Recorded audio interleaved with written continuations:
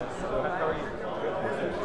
I want to ask you, watching Georgia, I haven't watched every Georgia game. Going up against Michigan's offensive line last game, going up against Georgia's now. Show more people think that's the best offensive line in the country. Is that accurate? What are some of the characteristics from each of their leaders separately? You never really know until you play the game. But I mean, you think on film, they're playing some press coverage, which seemed worth to play, and I think Penn State would play. I think Penn State was pretty physical. So just down the defense, probably more in line with maybe how Penn State plays, if you were to, from a mindset standpoint. How does that change what your guys have to do if they're maybe getting? Do you think, both those teams kind of? Not a whole lot. I mean, we're going to go into that with a good plan, and we're still going to look to execute at a high level. But I think that obviously being mindful of what kind of technique we're getting is important. Having a plan for that technique and then operating it and executing it is always the game plan, regardless of how you play. I mean, but not a whole lot of change.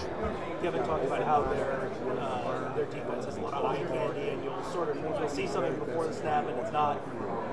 A lot of times that's not what you're actually getting. Stuff will change post-snap. How does that change things for you guys? He talked about how that changes things as a play caller. How does that change things for your guys in terms of having to adjust things after the snap? Well, I mean, I think that just being aware of where your near safety is. It's hard for you to really disguise anything. Based on safety locations, so you got to be mindful of that. Corners can kind of lie to you a little bit, and that's always kind of the name of the game. But I think that just like our defense, you're always going to try to prevent sharing information. They're going to try to do the same thing, but hopefully we'll do some things that can make it a little more difficult on them. It's not about what they do; it's more about how we do it and what we're going to do. And that's hopefully the mindset that a lot of we're going to carry going into this game. Brian and Kevin both talked this month about the fact that you guys need to be high 30s, low 40s to win this game. Is that something you guys are taking as a challenge? And you're going to have to do a lot of that legwork to get to that. Well, I mean, that just shows you what all CFP games have been. I mean, it's not necessarily this game; it's just the history of CFP and what the winner usually scores. If you want to win and follow the history of the last 6 years, you probably got to do something like that. Marvin mentioned Jayden Ballard, someone who's maybe kind of taken, maybe the lights come on or kind of taking that next step. What does the last month or so look like for Jayden? And is he starting to get to the point where he may be more in that regular rotation? I think anytime you get in a bowl prep, you get an opportunity for a lot of young guys to kind of get more opportunities to put their best foot forward, and really, the bowl prep provides the opportunity to get some momentum in the spring.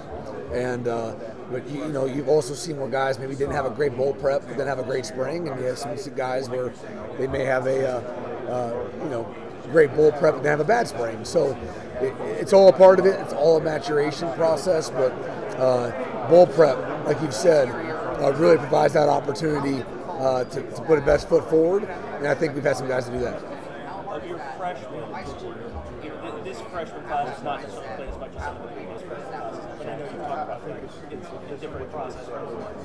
But what in general has been the hurdle that those guys are sort of working through? Is it blocking? Is it technique? Is it route running?